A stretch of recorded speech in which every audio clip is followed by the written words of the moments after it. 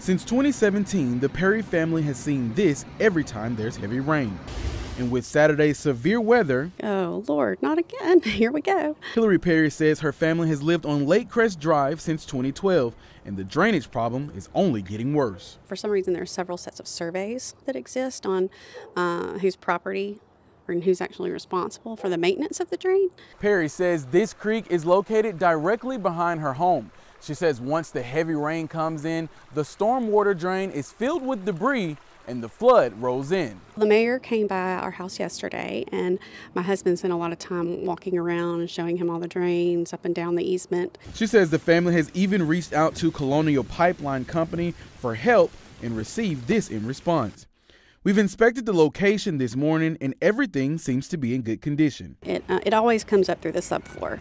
And in 2017, it actually rose all the way up through the carpet. We had to rip up the carpet. When we did, we saw that the subflooring was soaking.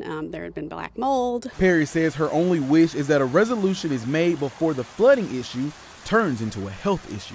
We reached out to the city of Hoover to see what their plans for the Perry family will be, and they said this issue has been a problem for quite some time. However, this is not on the city property but private property.